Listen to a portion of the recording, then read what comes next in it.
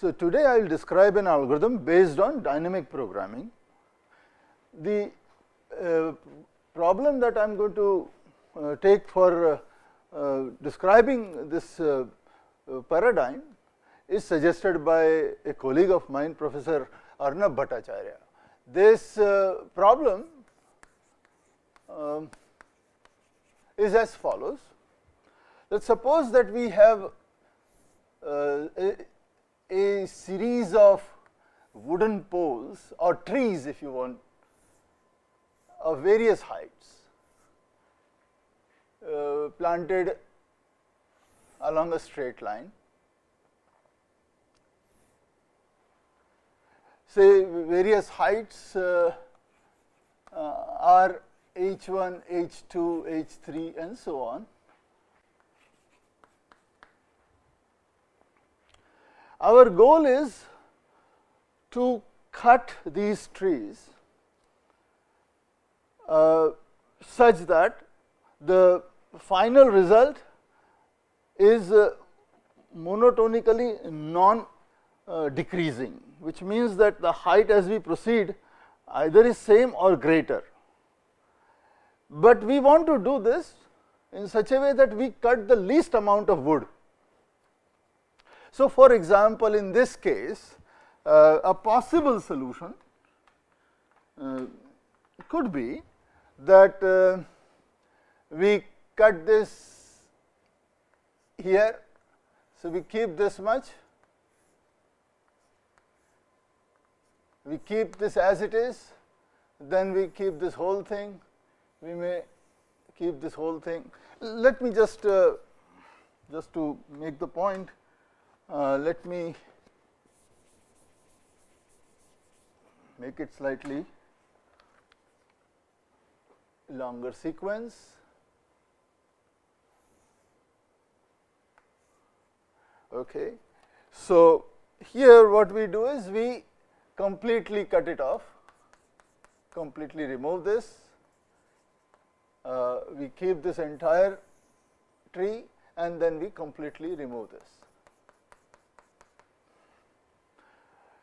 So, what has happened is that of the remaining trees or the remaining part of the trees, these are the lengths and that. Although there is one tree in between which is completely eliminated, that is not a problem, but what remains, whatever the trees that remain, they must be in monotonically non-decreasing. So, this is the goal, and what we want to minimize is the total amount that we have cut, that is these, this plus this and plus this. This we want to minimize, which is equivalent to saying that whatever lengths are remaining, their sum should be maximized. Okay.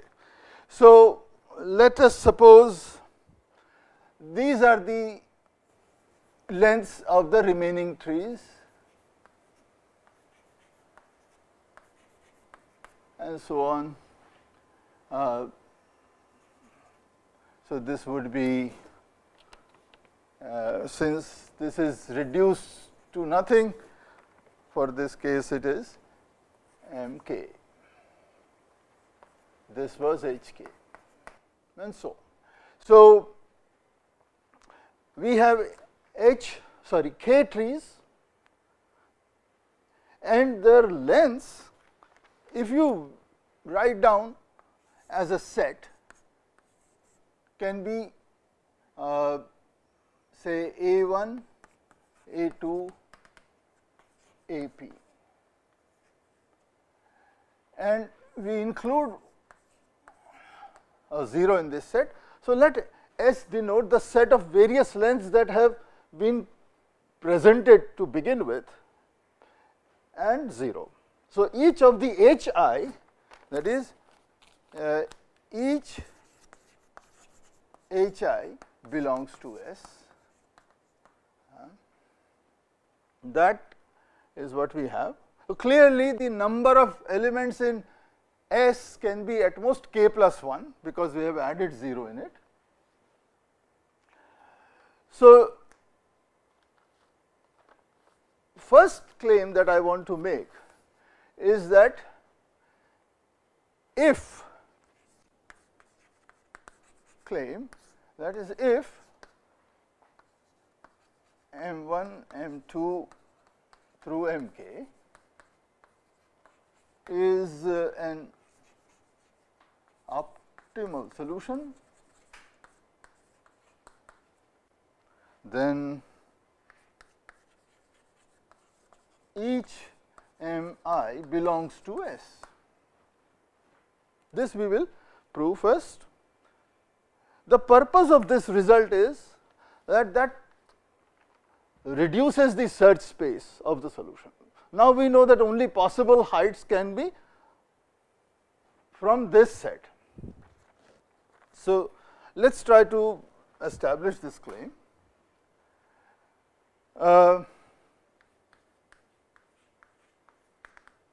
Let us suppose that Mi somewhere here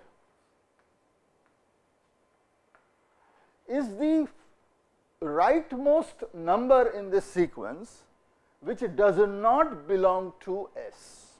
So, everything to the right of Mi belongs to set S. Okay. So, suppose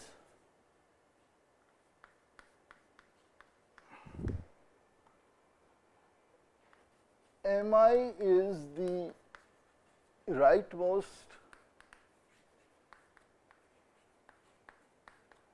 number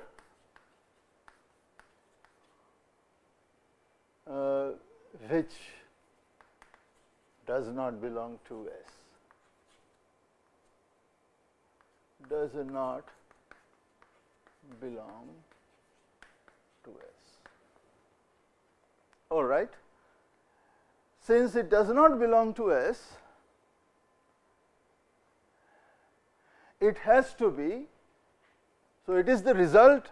So, Mi, let us look at this. Suppose this is somewhere here, let us say somewhere here we have Mi,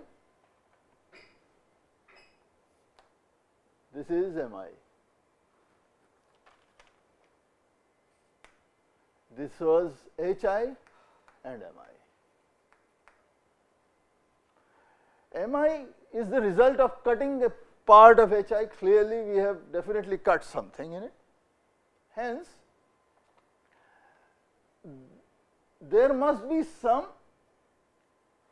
j such that Mi is between Aj and Aj plus 1, because it does not belong to S. Okay. So, there exists a j such that Aj is less than Mi is less than Aj plus 1. Okay. Besides, let us take a look at Mi plus 1. Since we know that Mi plus 1 belongs to the set S, and that is greater than equal to Mi, but Mi does not belong to S, so this inequality is strict. Also, Mi is strictly less than Mi plus 1. Now, Mi plus 1, which is actually this belongs to S, Mi plus 1 belongs to S. Aj plus 1 is a member of S. So, we can also say that Aj plus 1 is less than or equal to Mi plus 1, because this is also a member of S, this is a member of S, this is the nearest member of S to Mi. So, what we have noticed is that there is an alternative solution,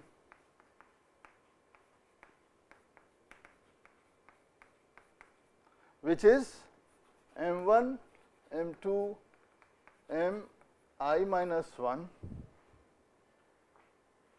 Instead of Mi, we replace it by aj plus 1, m I plus 1 all the way up to m k. From these inequalities, what we notice is this thing is less than or equal to this, and this thing is, in fact, this is strictly less than this, and this is less than equal to this. So, monotonicity is held, and one more thing, we have to also establish that aj plus 1 is possible. That is to say, the original height of ith tree is greater than or equal to this, but that is also obvious.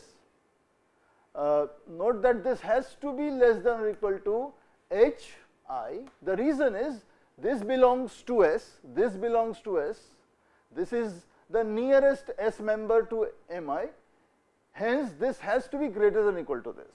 So, this is a feasible solution. But what is important to notice is that in this solution we are cutting less wood, because this is longer than the original height of the solution that we had suggested, m1 through mi. So, this has to be better solution, but that original solution was given to be optimal. So, this should not be possible. This solution is feasible and better than the given solution,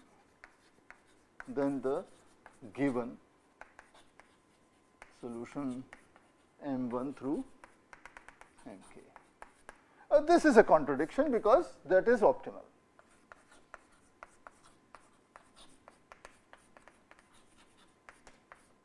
So, we conclude that every number mi belongs to set S. Okay. So, the conclusion is, so we conclude that each mi belongs to S. Okay. So, this is done. Now, let us try to review what dynamic programming is about. In dynamic programming, we propose a family of problems such that the given problem is a member of that family.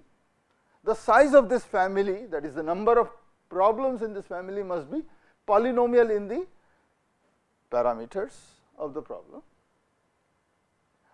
The smaller problems in the family must be easy to solve, and we should be able to construct the solutions of the upper or higher problems from the solutions of the lower problems. So, this is how we build bottom up. We proceed bottom up, and finally, the original given problem is either one of the problems of the family, or it is constructed, the solution of that is constructed from the top level members of the family. So, this is how we will try to solve this problem, and the key step in this is the definition that I am giving. Let me define W I alpha j beta.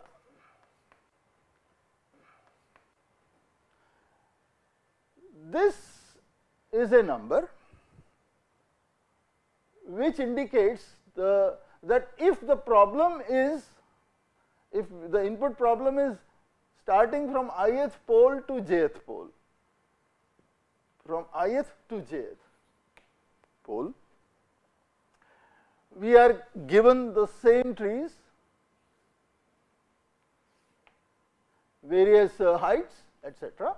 We are given those, and this number denotes the optimum solution, the maximum remaining, the sum of the heights of the remaining trees. We are maximizing the sum of the heights of the final trees after cutting. This is the optimum value of that. subject to the condition that this is in the solution, this is cut to alpha and this has been cut to height beta. Okay. We insist that these are fixed, these heights must be what are specified here, alpha and beta. Everything else can be whatever it is, and we want to denote the optimum solution to be this. For our previous notation, if M1 through Mk is an optimum solution, then that is actually nothing but W1 M1 K Mk. It is, this is some Mi. Okay, this is what this notation means. But in indicating this or in defining such a notation, I have basically introduced the whole idea of dynamic programming. Now, this function with 4 parameters, for each set of parameters we have a problem. You know, we have a certain I, certain j, certain alpha and beta, we have a problem. And in case I is equal to j, obviously alpha and beta should be equal. That answer is trivial, we have to do nothing, the answer will be alpha in that case. So, you notice that if the displacement between I and j is 0, then that is a trivial case. And what we will do is we will build the solution by cutting this, splitting this range I to j and taking the solutions of the 2 parts and then stitching them. So, that is how we will build the values of Wi alpha j betas for various values of the parameters. Now, our goal is to compute what is the relationship of this with our problem. Well, in our problem,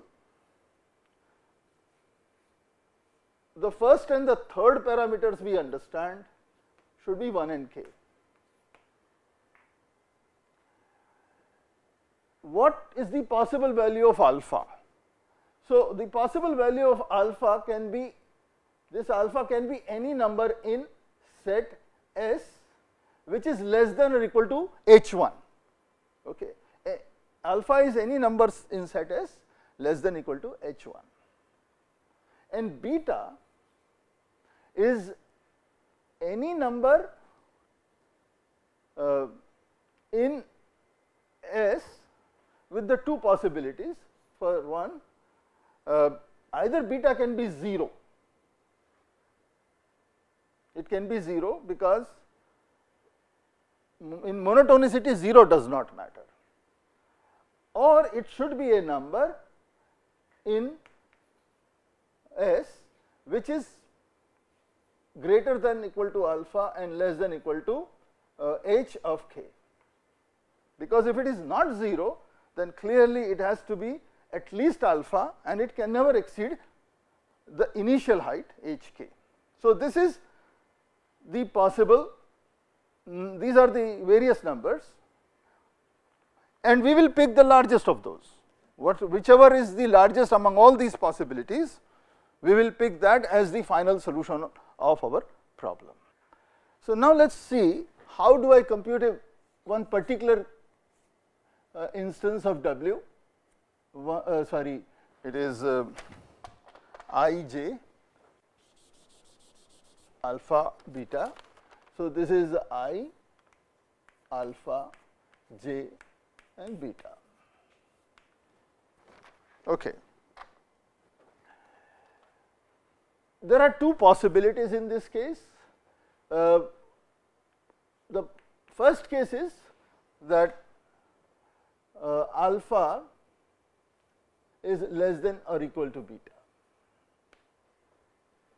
and the second case would be that beta is 0 irrespective of what alpha is.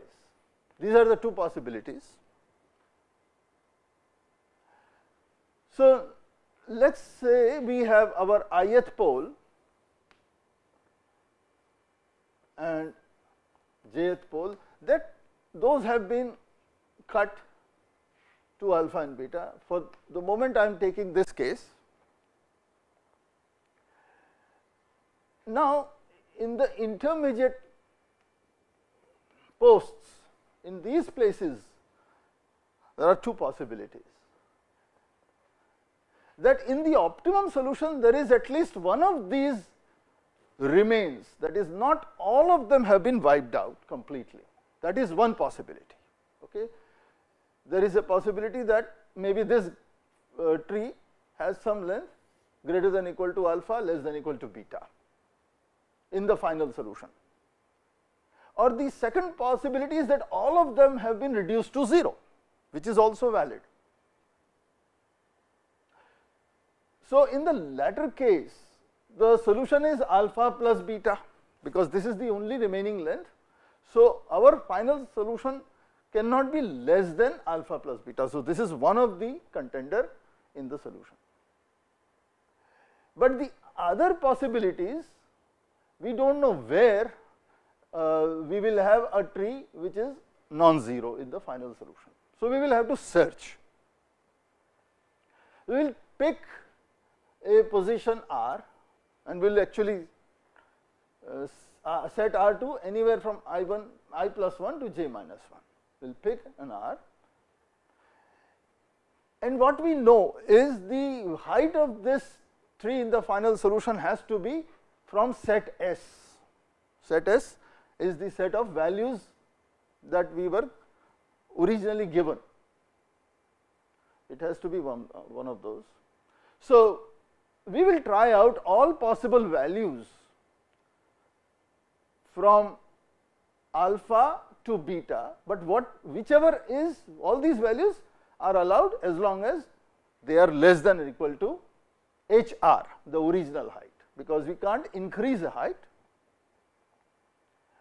So, let us, with this picture, what we will do is we will we will pick a particular height for R which is valid and pick the optimum solution of this, that is, this height is fixed, this height is fixed, pick the optimum solution of this, optimum solution of this. Now, I and R and J, these are closer than I and J. So, we assume that we have already solved this problem, we have already solved this problem. And then we combine them. Now, each of these options will give me a possible solution and will pick the largest of them. So, let us write down the algorithm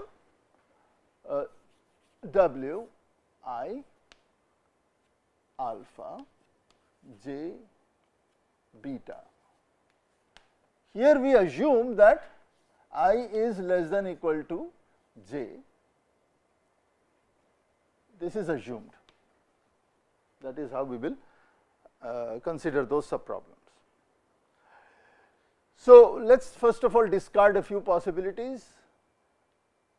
If alpha is larger than beta and beta is not 0, then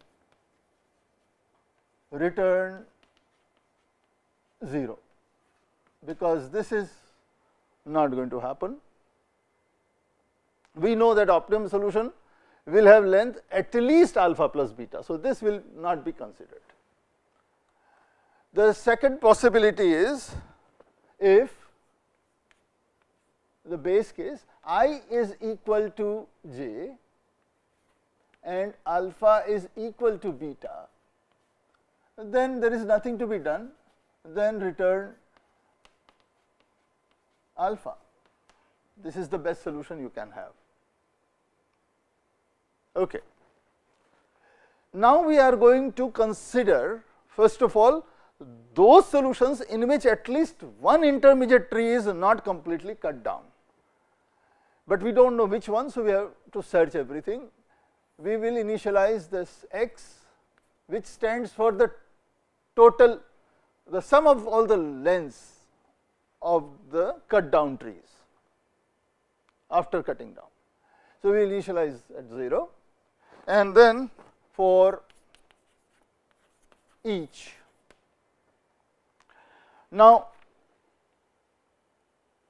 we have to select an r value from I plus 1 to j minus 1. So, for each r equal to I plus 1 to j minus 1. Let us do this. Yeah. Now,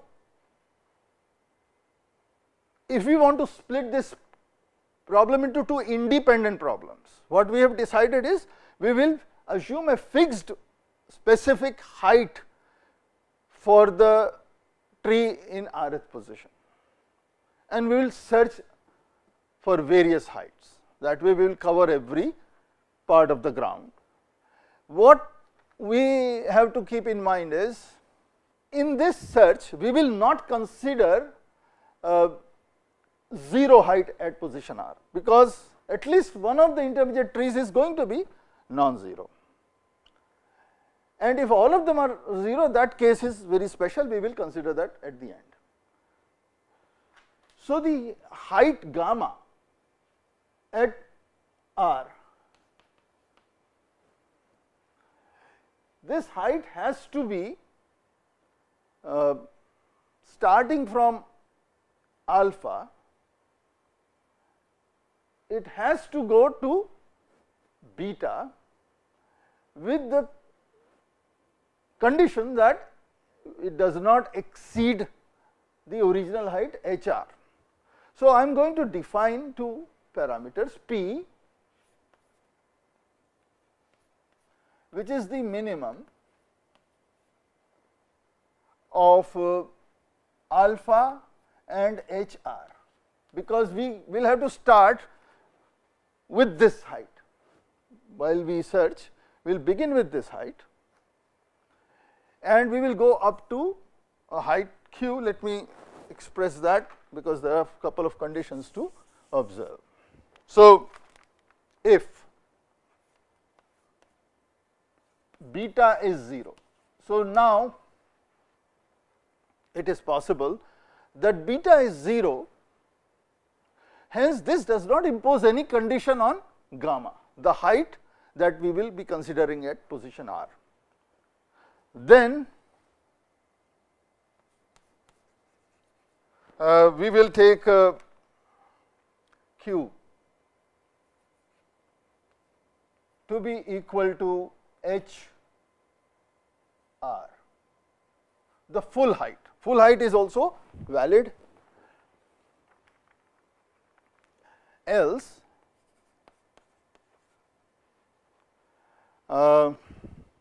when beta is not 0.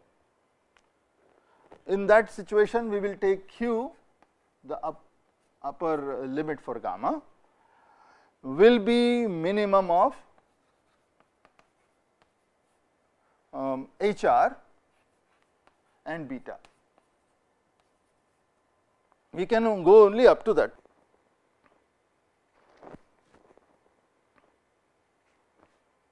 So, now we are going to consider various values of gamma for gamma equal to P to Q.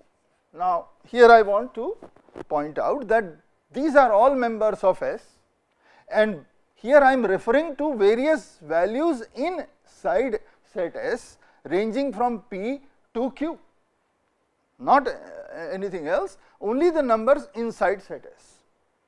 So, I will say in set S do. That way I am considering all possibilities, provided HR is the MR, the final value at R is non-zero, then we definitely are considering all possibilities. Well, let me now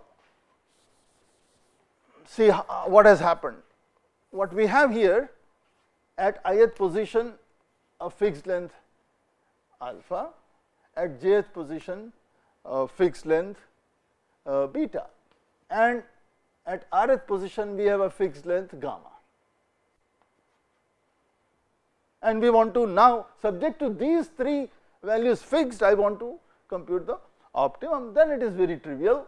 This and this have no business with each other, because monotonicity ensures that this is the largest among all and smallest among all of these.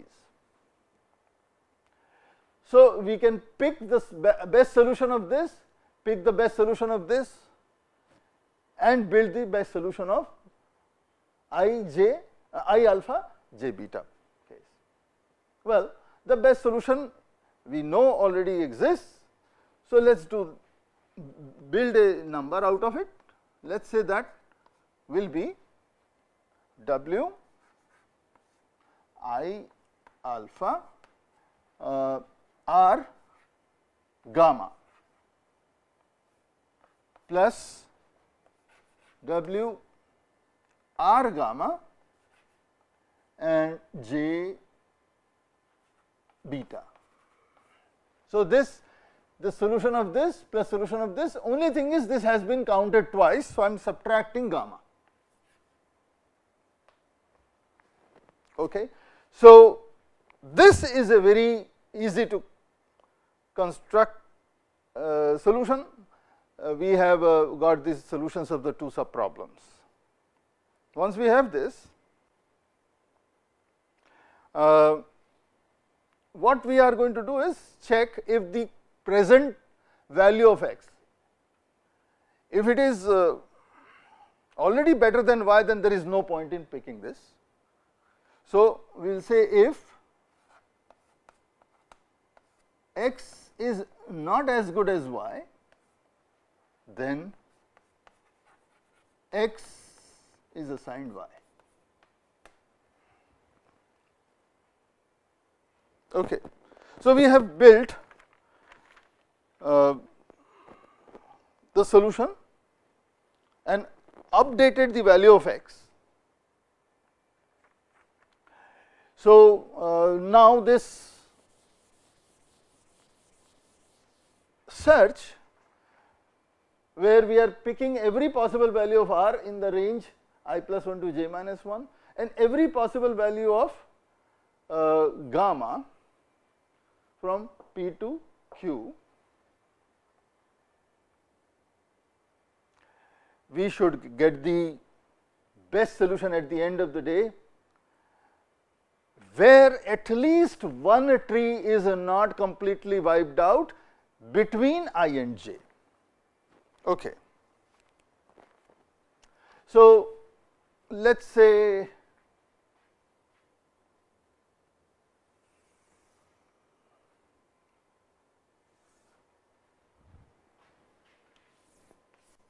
we have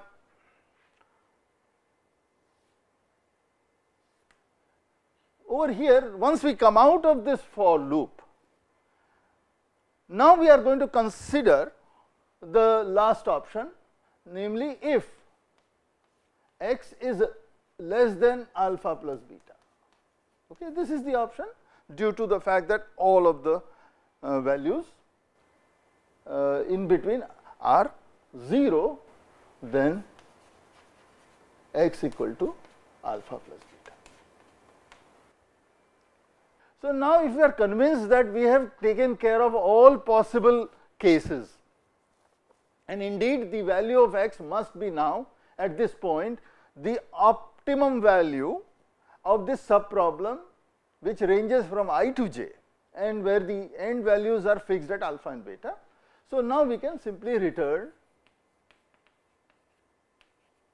x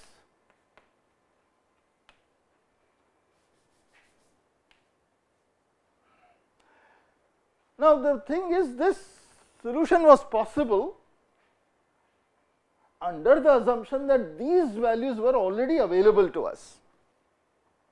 The important thing is, in these two cases, the difference between I and R here R and J, these differences are less than the difference between I and J. So, if we proceed computing this W values from minimum difference to maximum difference, we can certainly compute this, and we can compute this in polynomial time. Actually, the time is, since this whole step takes P2Q, which is order S, order the cardinality of S, and this is order K in the worst case. So, into K times S, we will be able to compute this. So, now let us try to organize this computation in such a way that all the lower values are available when we try to compute the larger values. So, now let us put together a set of loops. So, we will compute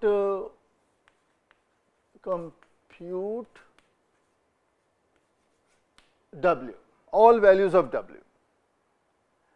So, we begin with for D equal to 0 to K minus 1. The D denotes the difference between the two endpoints of the subproblem, namely I and J. For I equal to 1 to K minus D.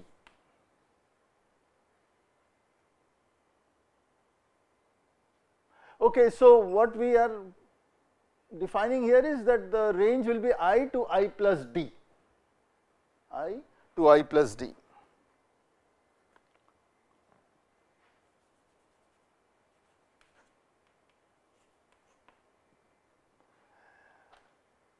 This guarantees, since we are starting from D equal to 0 to higher values, we are guaranteeing that the subproblems being computed are increasingly having larger and larger displacement. Then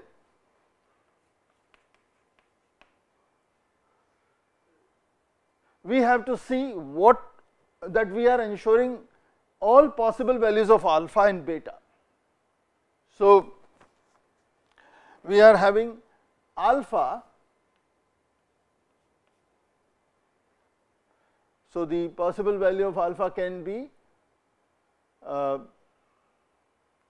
H I, that is the ith position. The value of the tree can be H I down to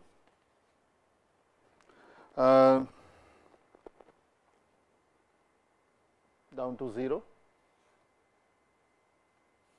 in set S.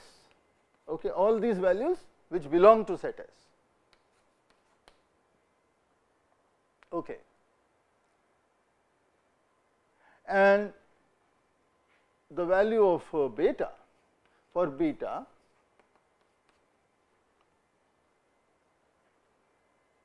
well, again it can be H j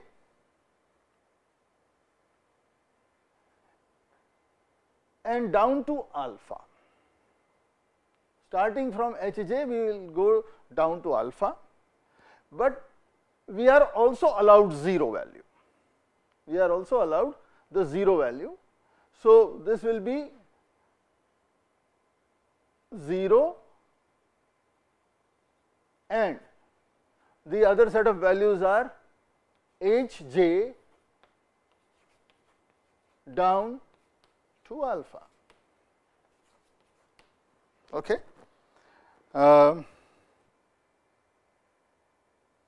I think we do not have j, it is actually I plus d. The j value is I plus d. So, I plus d is what we will write here.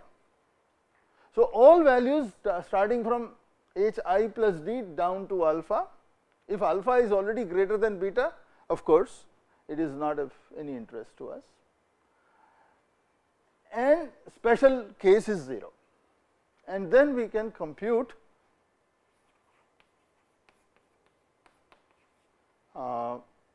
W I comma alpha I plus d comma beta. This is the subroutine that we have already discussed, and that will work now. So, with this we have completed the computation of every feasible W. So, every valid set of parameters for those W value will be computed correctly. Now, the cost of the computation. Oh, there is one more thing. I should actually explicitly write down what is the final solution. So, let me write down that.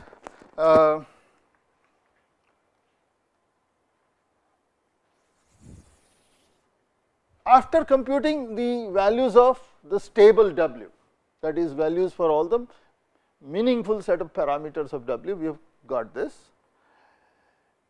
We will compute now max of the following numbers: max of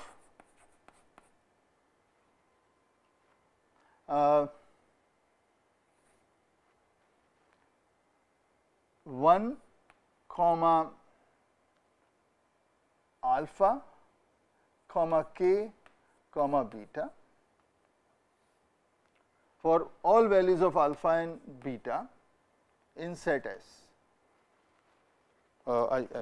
Sorry, it is W of that. So, the W of 1 comma alpha k comma beta.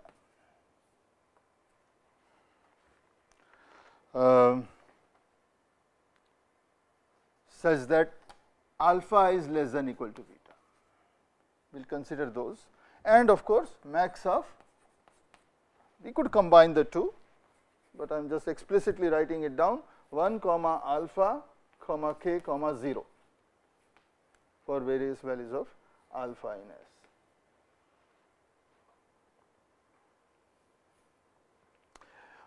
So, these are the finally the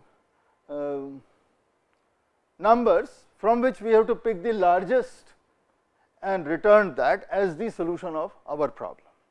So, my solution is this. This is my final solution. Okay.